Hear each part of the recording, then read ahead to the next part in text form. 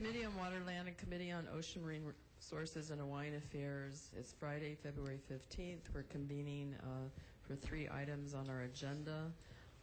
It's for decisions only.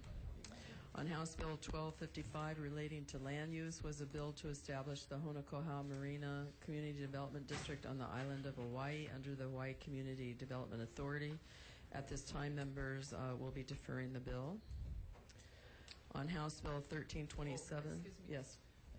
For Ocean, Marine Resources and Hawaiian Affairs, same decision, is a deferred. Mahalo. Thank you, Chair. On House Bill 1327, relating to state agencies, increases the membership of BLNR, Commission on Water Resource Management, and LUC, respectively, to include a member to represent the interests of OHA. The recommendation is to pass this out with an HD1 to take into account that the Water Code does address the issue of Native Hawaiian representation on the board, so we're going to take that recommendation to remove that. Also on the Land Use Commission, there's also mention of someone with Hawaiian cultural background, so we'll remove that. But we do want to move forward with the membership of the Board of Land and Natural Resources and add, but instead a member, instead of someone from the Office of Hawaiian Affairs, we want language that it talks about, the correct language would read, at least one member of the board shall have demonstrated expertise in Native Hawaiian traditional and customary practices, and as evidenced by, and in the evidence by, there's 2 subsections. One is about a college degree, or the second one is about work history. Mm-hmm. So in the first one, we will add language, or a degree in Hawaiian studies, Native Hawaiian traditional and customary practices, or a related subject area. Regarding work history, it will say work history is sufficient to demonstrate an appropriate level of knowledge in the subject of land and natural resources or Native Hawaiian traditional and customary practices as relevant, including parks and recreation, public lands management, natural reserves, aquatic resources, boating and recreation, forestry and wildlife, water resource management, conservation and resources, or Native Hawaiian traditional and customary practices. Then we effective date at July 1, 2020 to keep this moving forward. Members, any questions? Okay, if not. Okay, for Ocean, Marine Resources and Hawaiian Affairs, same recommendations. Okay, Vice Chair Lowen. Voting on House Bill 1327, the recommendation is to pass with amendments. Chair and Vice Chair vote aye. Representative Coffman? Aye. Representative Cullen? Aye. Representative Hanohano? Aye. Representative Kawakami, excused. Representative Lee, excused. Representative Fale? Aye. Representative Thielen? Aye. Chair, the recommendation is adopted. Okay, for the Ocean, Marine Resources and Hawaiian Affairs, same recommendation. Vice Chair, take the vote. OMH members, House Bill 1327, noting similar members in the Waterland Committee, and noting excused members Kawakami and Lowen, and with the exclusion of Representative Thielen because she's not on the committee. Chair, all members vote aye. Measures adopted. Thank you. And the last measure is House Bill 1064 related to ceded lands. I conferred with the Chair of Ocean Marine Resources Hawaiian Affairs, and we concurred that we could write a resolution, and I can have Chair Hanohano explain more about the resolution. But at this time on this bill, House Bill 1064, the recommendation is to defer. Yes. Thank you, Chair. On House Bill 1064, because we had a lot of good discussions on ceded lands and whether it had an inventory or not. According to our understanding, 97% of ceded lands already have been inventoried. So moving this forward, we're going to do a resolution requesting DLNR to inventory the last 3% or whatever the leftover of lands that need to be inventoried, so we can have a baseline to work from and making sure that all of our lands are intact and we're not losing from the 1.3 million acres that were assigned as ceded lands. Thank you. Thank you. The joint committees we're adjourned. Now you have your 10:40. Which one? Oh, yeah, my 10:40.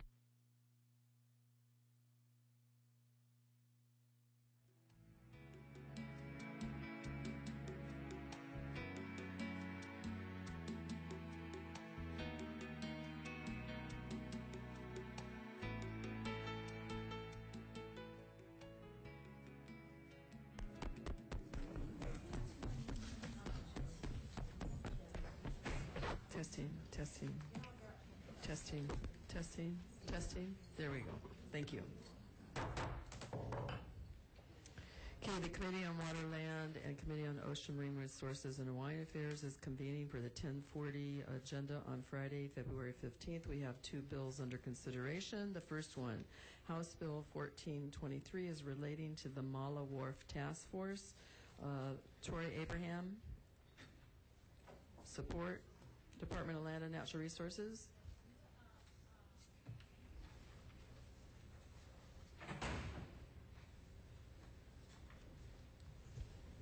Good morning, Madam Chair.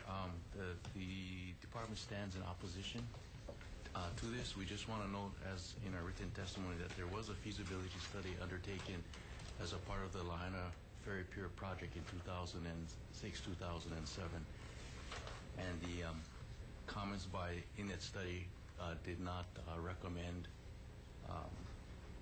reconstruction of the Mala Wharf Pier. Thank you. Okay, thank you. Can you stay one moment, just in case? Is anybody else here to testify? Okay, if not, members' questions?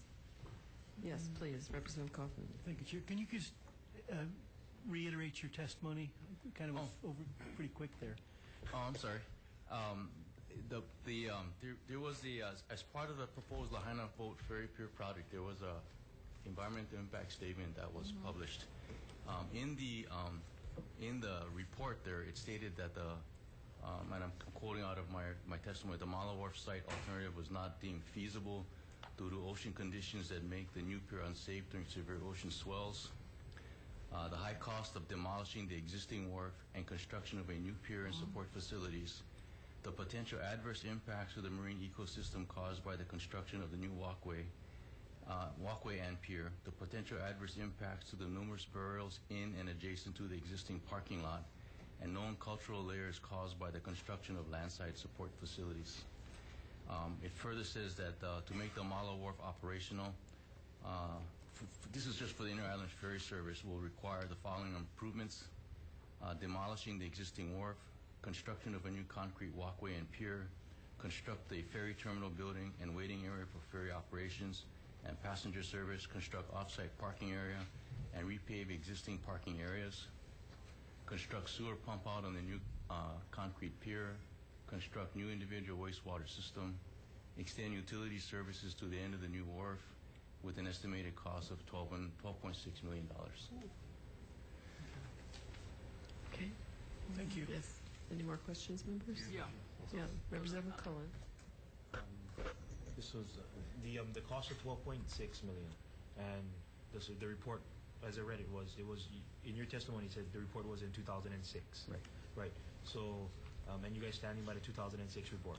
And yes. So, if you was to take with, I guess, the current prices on construction, would the same project still cost $12.6 million in 2012? I think it would probably be a little bit more. And then the one thing I want to in researching this is that one of the issues with like the repaving of the parking lot and the expansion of the parking area is that there's actually they actually know of burials underneath the asphalt there. Yeah. Okay. So it may not just be the money. Right. Okay. Yeah. Thank you. Okay. Thank you. Does anyone else have questions? I have a question. Yeah. Well, I just have one. Yes. So if we don't fix this dilapidated wharf, how do we make sure the public is safe due to safety and health and sanitation reasons? I mean, because you're not going to fix it, right? Yeah. So how can we be sure the public that are using the area Yeah. don't get into the issues of safety, health issues and sanitation issues. Do you have a bathroom there? There is a comfort station at the Mala facility. It's like there's, I think, 2 stalls on each side. I haven't been in there a And while. This is portable, or this is No, this is a structure. structure? Yeah. Okay. Yeah. Like the park kind structure, yeah? So, I mean, my concern is this, because if you're not fixing that area, how can we protect the public to be safe when they enter that area? I'm an accountant by trade, so if I get too Yeah, that's detailed, the actual area, the existing parking lot and comfort station are already there. And they're okay. And they're okay. They're okay for the public. Yeah, we're to just use. talking about the pier itself, Okay. and then if you're gonna, you have to understand the objective of this study was what happens if we reconstruct the pier, and now all of a sudden we have bigger boats coming in. What do we do with the existing comfort station? Will not be able to handle the increase in capacity. We're gonna have to redo the parking lot to handle if you're gonna have bigger boats to bring more passengers in there, you might have to bring buses in. The buses won't be able to get in there because the parking lot is not suitable for it.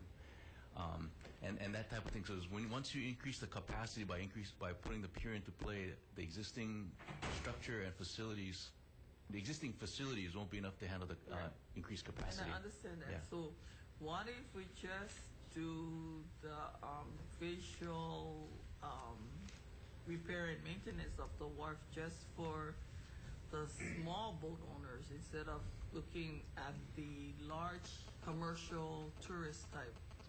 One of the things that when I was discussing with the engineering people is that one of the problems with the wharf as it is right now is that there's no breakwater at the wharf. The breakwater is around the ramp, so the ramp users are going to be protected from swells. It is not necessarily true for the people using the wharf. In fact, that was brought out in the study that one of the first, I think when they built it in 1928 or so, that was one of the issues that affected the wharf then, was that that the boats would go with the swell, you know. Right. And so, do you have the data of the amount of people that use this area? No, I don't. Data users. I mean, because if it is a place that people like to go and there's a lot of usage in the area, then we cannot just be leaving this wharf, like an eyesore. Yeah. Or, I mean, because it kind of brings down the spirit of the land and the people. So, is there another way that we can look at it just to make it usable, but don't have to be for the large capacity type? We can, we're not opposed to looking at it. I think that one of the things I found out about the ocean is that there's coral in the ocean. And Also, you have the coral. the coral is on the wharf, and that may be an issue. Okay. Yeah. So if that is the case, then to me, because you have the coral already on the wharf, then maybe we should just do a conservation type of permit for it, so that it would be like a historical vahipana or something. Yeah. I'm open to that. Yeah. I mean, and then the cost wouldn't be as great as what they're looking at. Because I think the whole point of this thing was, the study was that what would be the cost of reconstructing the pier to make it usable if we were just going to leave it as is, then and post the warnings and make sure it's safeguarded. Yeah. I think the cost goes down on that. Okay. Thank you. Thank you. I believe, I think the bill as written is really the intention to have community input and go out through public Full meetings. service bankruptcy. Is there something you need to tell me, Dad? No, these If it's cost ads just started showing up. Actually, Google goes through every single or make it bigger, word very of your Gmail and use. The community may want a small pier to be able to take their children out and throw, do a little fishing for the day. Maybe, canoes, you just don't know. And so I think we really want to move this out because this is about the community dialoguing with you. And given that you've done so much studies, I think you can go out very prepared to give them information. And the reality is, if there needs to be a breakwater and the community really wants it, then that's a whole discussion with the congressional delegation and U.S. Corps of Engineers. And we'll let our congressional delegation weigh in on it at that time. Right. if they really want to pursue a breakwater for this area. So I think that we need to let the community really engage in this. So it's our intent, that we're going to I think it may be, I'm sorry, I cut you off. Yeah, no, that's okay. I think it might be good if, everything can be presented and we can put everything on the table. Yeah. Still a nice Yes. community Yeah. meeting where people weigh in and then Yes. period of comments. Okay, thank you so much. Okay, Representative Cohen. In the bill itself, it says the members of the task force shall serve without compensation, but shall be reimbursed for travel and other necessary expenses incurred in the performance of their duties. So that means the DLNR would cover any travel expense for the members on the task force. That's what the bill sounds Okay. like. I just wanted to make sure because Do you know what the figure would be? his bill isn't going to finance, so I just wanted to make sure that it was. I can only speak for what I know that it's going to cost for the state. If I have to fly someone from Honolulu, it's going to be, the airfare, per diem. I mean, but it's minimum cost. I mean, it's not like it's going to be a big, 25,000 for a Plus, I hope they're going out Yeah. anyway. Yeah, You have to go out anyway Yeah. into the state. Yeah, and I think Yeah. if you get the feel of the community, they want it, fine. They don't want it, well, then you already know what you have to do. Absolutely. Yeah. Anyone else with questions? Okay, thank you, members. We'll move on to House Bill 738 related to land use, which was requiring the counties to allow construction of accessory dwelling units on lots on which a residential dwelling unit is permitted except for lots situated on state agricultural lands in any county with a population of 500,000 or fewer persons. So, members, on this particular bill, we have about 34 testifiers, and everybody except for 2 people were in opposition. The other 2 people provided comments. So what I'm going to do is quickly call out the names of people who sent in testimony. If you're in the audience, please let me know so we can invite you up. Office of Planning, comments. Department of Planning and Permitting, opposition. Hawaii Thousand Friends, opposition.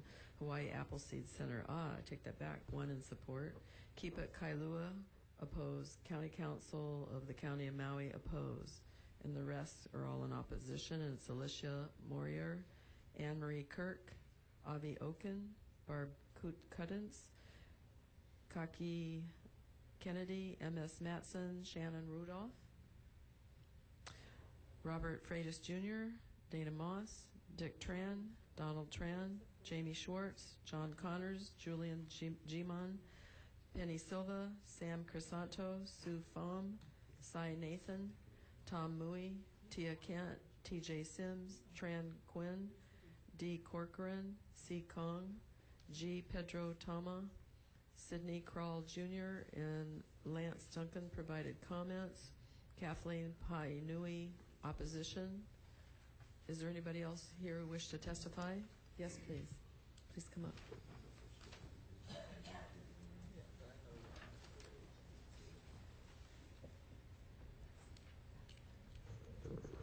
Good morning, Chair and members of the committee. My name is Ursula Retterford, and I have lived in Kailua for the past 40 years. And I am speaking in opposition to the bill. I did send in a short testimony. I really find this bill outrageous. It is an ill-conceived piece of legislation that goes counter to good planning. It makes a mockery of our Oahu General Plan and our Sustainable Communities Plan, which were put in place to guide the development of our island. It is an affront to the efforts of so many good men and women who devoted years of their lives to establish these plans and put forth a sensible land use vision. It undermines all residential zoning, ignores the environmental, social, and economic impacts, and the ability of the infrastructure to accommodate the needs of a possible doubling of the population. Note that when Ohana units were permitted years ago, some neighborhoods were denied permits because of the lack of sewer capacity, and no additional sewers have been installed since that I'm aware of. This bill also violates the right of those who bought into single-family residential zoning. It usurps counties' home rule and their right to determine what the best use of their land is. In some This is one of the most egregious and worst anti-planning bills that I have seen being introduced.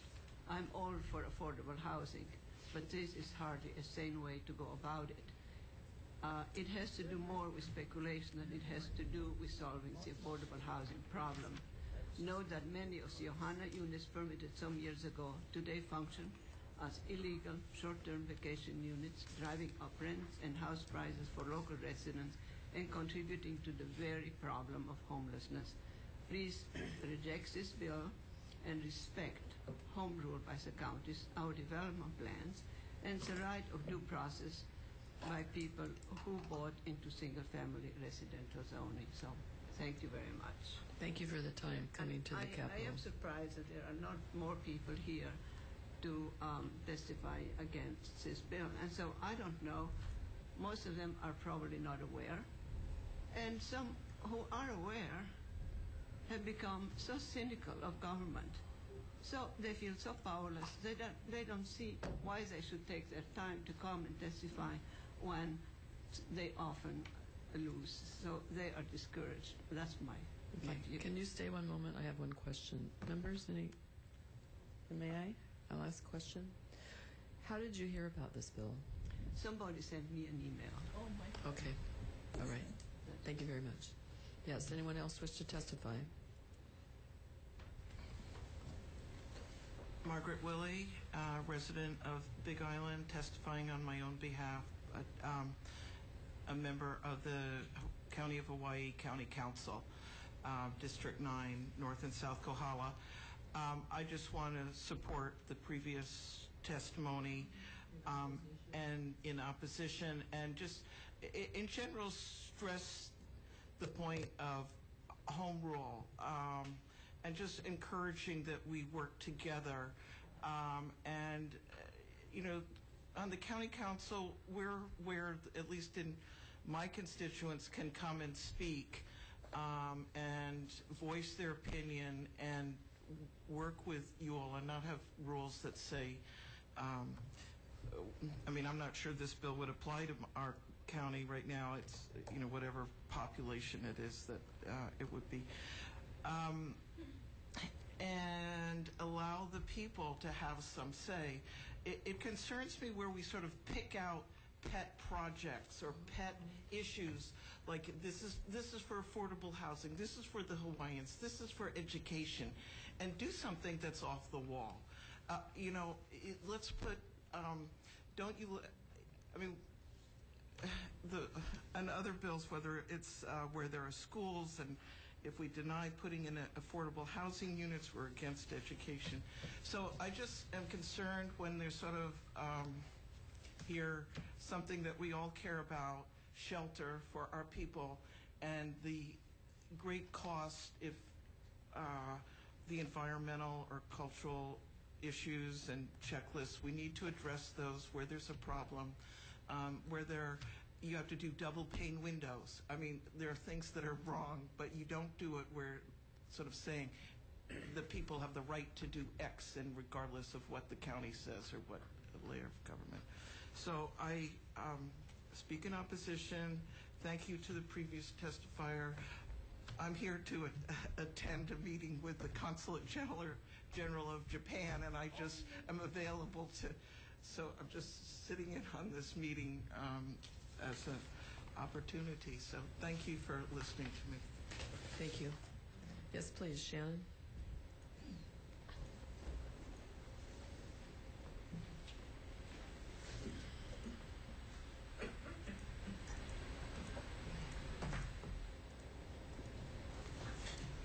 Good afternoon, Madam Chair, members of the committee. My name is Shannon Wood, and I am the president and co-founder of the Windward Ahupua Alliance and the co-founder of a no longer existing organization called the Windward Homeless Coalition.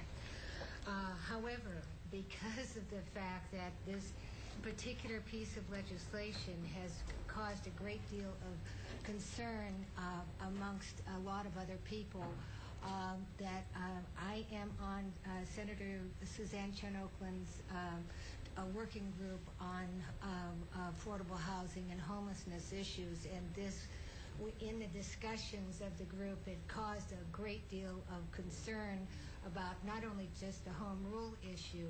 The fact is what it does is it essentially kicks out the government from addressing, both the county and the state government, truly addressing the issue of affordable housing, workforce housing, and homelessness issues. And that's why I oppose this. I have been working across the street with Councilmember Kaika Anderson, who chairs the Zoning and Planning Committee, and he said that if this bill continues to move forward, and the Senate version is moving forward as well, he will definitely be coming over here. The other big issue was that former council member Tom Berg wanted this bill to be, and only talking about Oahu now, was to put it on ag land way out in the boonies someplace, so that no one would have to be forced to see homeless people anymore. And now that there is a bill that is just going to be introduced next week to kick people out of the sidewalks and other places and the city parks and other public places, this bill sounds like a very attractive way of dealing with this. Now, former Councilmember Berg's bill did die, but the concept is still alive. And unfortunately, what this would do is bring it back to life. So I strongly urge that there are a wide range of issues here, but the big issue is that neither the counties nor the state are addressing the issue that this attends, which is workforce, affordable, and home housing and facilities for people who are homeless. Thank you very much. Thank you. Members, the chairs have conferred on this particular bill. Will be deferring it, but this may be an opportunity to ask some questions if you wish on this issue. If not, we are going to go ahead and move into decision making. So House Bill 1423 HD1 relating to the Mala Wharf Task Force. The recommendation is to pass out as is. No. It's already got a defective date of July 1, 2020. So the recommendation as is. Any questions, comments? Chair, I'm going to have to vote no on this. I mean, we've got an agency that doesn't recommend this move forward. There's only one individual that submitted testimony with no comments.